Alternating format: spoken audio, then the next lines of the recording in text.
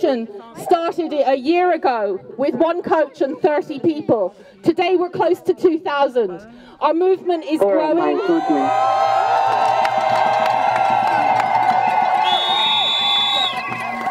And the thing that happened, the reason why we came here for that first demonstration, was because women had gathered together in a room to defend a torture victim from being deported. And they had resisted with everything they had till the guards came in and they beat them. But that woman was not deported. That woman was not deported, and those women were freed.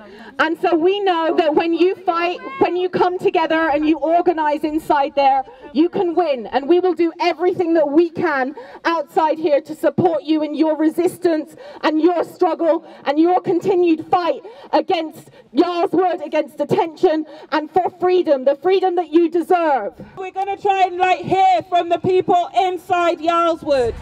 There's a phone number for you to call if you want to speak to the demonstration. It's going up to the fence now. Can you say which window you're at? We're at the window with the underwear.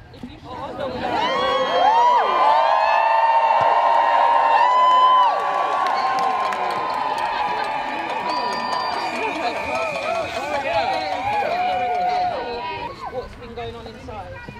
TV in the centre. There's tuberculosis spreading in the centre.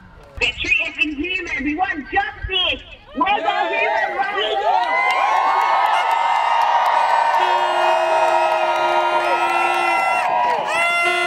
The rooms we're living in don't even have TV. You can't watch the telly. There's stuff that's going on internet so we can contact the BBC. You can't tell people what's happening to us in here. It's injustice. It's not what our human rights. People got children and they're not letting them out. People can't see their kids. Things like that. They're punishing us double time. People, they still haven't seen their family. They're trying to deport them. They've been in this country from they were born. They've been here and they're trying to send them back to their country. They're coming in the night at 2 o'clock in the morning with buses, putting people on buses. No one don't know where their family is and things like that. It's evil. Shame!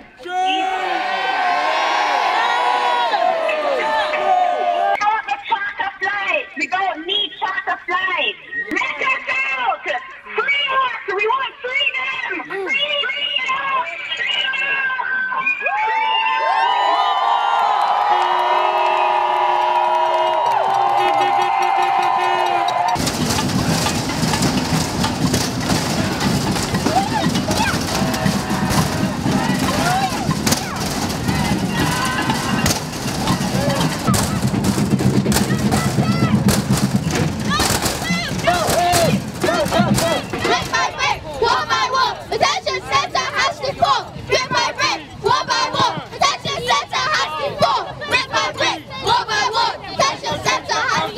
We're here because your fight is our fight.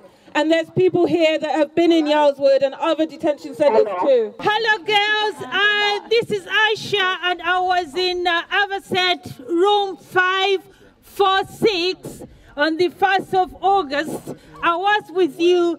I know what you're going through. I know the struggles you go through on a daily basis and it's not easy. It's really hard being inside there. Sorry. You're right. Girls, be strong.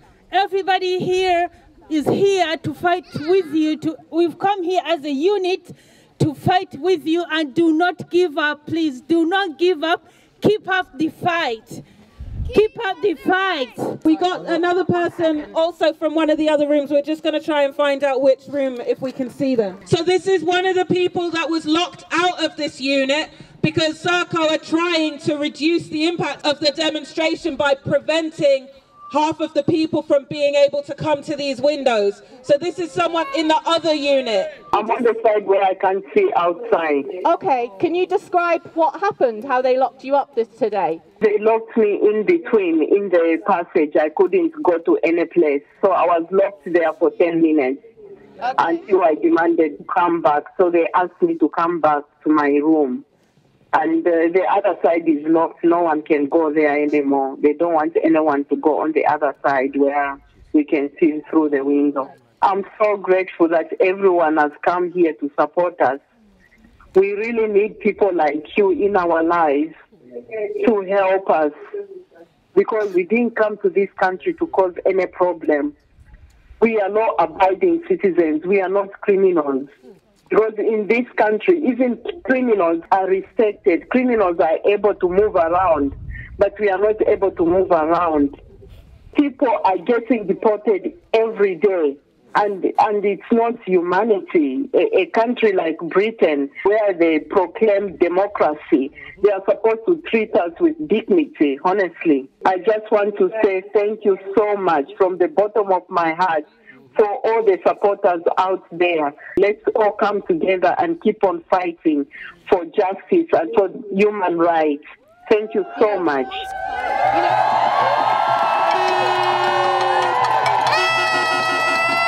We're going to hear from Mabel. Mabel has been locked up for 2 years, away from her 7-year-old daughter. Mabel has been a fearless fighter and a fearless organizer in Yarls Wood. I am now 2 years and 7 months detained. I have a 7-year-old daughter who longs to be with her mother. And I had to be here. It's very hard, but I get stronger and stronger day by day. I had overcome the Home Office. I had overcome them. I don't fear them anymore. I will fight until I die. I will never surrender. We will stand together and we will fight the movement of justice with your support. Thank you, guys. Shut it down! Shut it down! Yarls Wood! Shut it down! Shut it down! Yarls Wood! Shut it down! Shut it down! Yarls Wood! Shut it down! Shut it down! We know that as long as Yarls Wood exists, there is no changing the conditions. There is no making it nicer. The truth is,